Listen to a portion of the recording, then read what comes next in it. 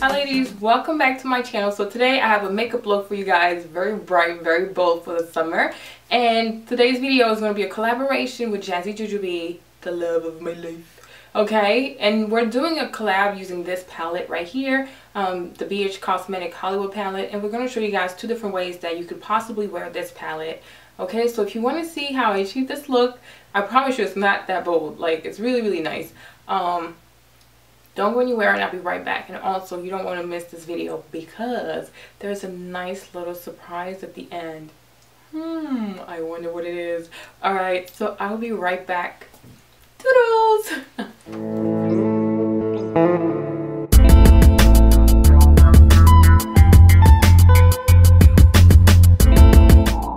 Alright ladies, so let's start by taking Painterly, which is a MAC paint pot, and apply that all over your lid. Then you want to take the Sedona Lace, the brush is EB13, okay, and make sure that you blend the product in so you can have a flat surface on your lid. Then take the remaining product that is left on the brush and apply that on your waterline. Next, we'll be using the Makeup Forever Aqua Cream in this sulfur color. Apply that on your mobile lid. Take a fluffy brush and blend upwards, but make sure that you leave enough of a concentration on your lid because we'll need that for color. This is a blush color that I'm actually using, but it's a nice pale orange, so apply that underneath the brow to give it more of a subtle highlight, okay? But make sure you blend the blend going downward. Next, I'll be using the gel liner by BH Cosmetic just to pat that on top of the aqua cream. Then I'm going to take the sulfur color from the Hollywood palette and pat that on top. If you're darker than me or my complexion, pack a whole lot of color. If you're lighter than me, you probably won't have to do as much packing of the color. The next step I'm going to be doing is take a fluffy brush and use the neon color green that's on the palette and blend. The blend going upwards, so we want the color to be more of like a glow, okay? Next I'll be taking the yellow from the palette and applying that above the neon green and accentuating that glow. As you can see, it looks really, really neon green. And then take Break by MAC and apply that right on top of the yellow at the highest point with the yellow kind of ends, okay? And blend that in, okay? Once you're done blending it in, you also want to apply more of a break. And this time, come down towards like your waterline, if I could say that, and make sure that you keep blending because you don't want to have any gaps around the nose area, okay? Then I'm taking the darkest blue and I'm going to apply that on about like half of the waterline.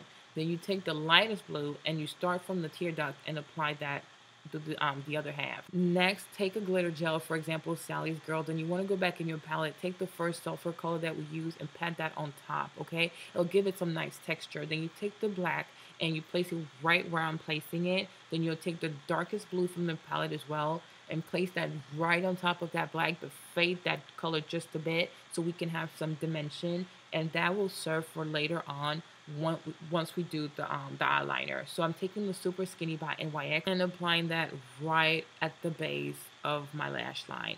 Then I'm going to take my gel liner by L'Oreal with a lip brush. I love using lip brushes for eyeliner because they give you a very, very nice wing. So it's a slow process, but be very careful with it. And you also want to make sure that you start lining the eye from the inner tear duct, okay? Because that's really going to give you a really pretty cat eye, as you'll see. Next, I'll be taking this lemon gold, very much of a citron color, and applying that right there underneath the brow bone as a highlight. Make sure you pack on a whole lot because we'll blend that in, and that's really going to give it more of a metallic gold glow. Then I'm going to take this electric blue eyeliner by NYX, okay, and place that right above the black. And in case you're wondering, you do it like that so that way the blue really pops. When you're dark skinned, we need extra help, okay? So go, as I said before, inside the waterline and come out because you want to have a nice cat eye, really feline looking cat eye, okay? Good, but don't go all the way out though. No, you want to have a gradient effect. And then you take a mascara wand and kind of get rid of the excess product. All right, so now let's take the liner again, okay? And we're going to start drawing the floating crease. This is how I like to call it. You can call it a floating crease. You can call it a lazy crease. You can call it lazy ass. I don't know.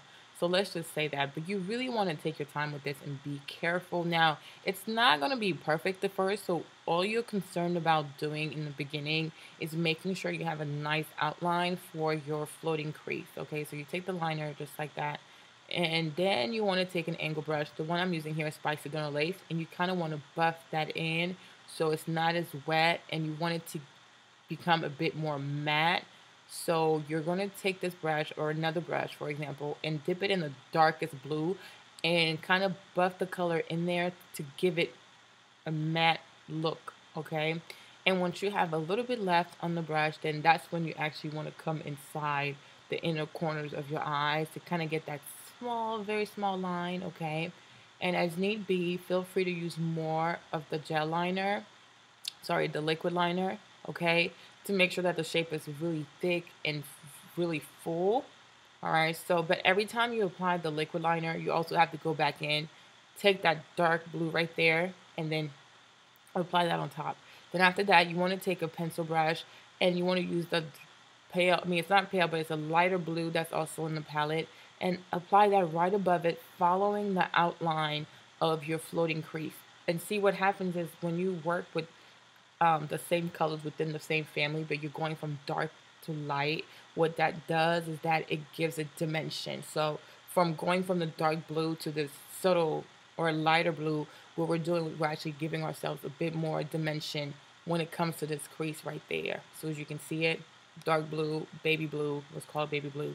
And now see, now you have this dimension. It's kind of smoky a little bit. So it's a nice gradient effect. Next thing what you want to do now, you want to go back, take your gel liner by L'Oreal. I love this one. I really, really do. And now you actually want to extend your line, okay? Take a little bit of the black eyeshadow and kind of buff that in there. So that way we get dimension because we're working with the dark black and then an eyeshadow black. So we're giving ourselves a bit more dimension.